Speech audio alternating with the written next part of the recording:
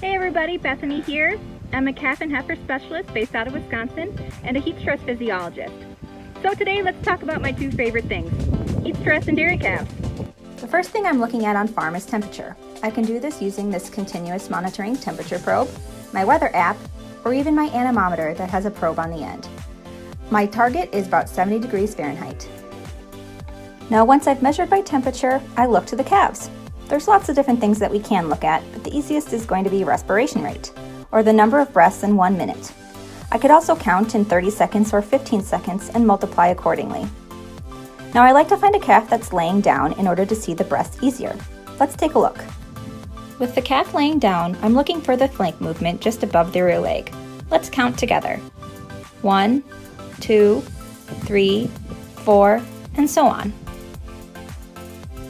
My target respiration rate for calves here in the Midwest is between 40 to 60 breaths per minute. Around this range is when I'm going to start to have conversations about different ventilation strategies for calves,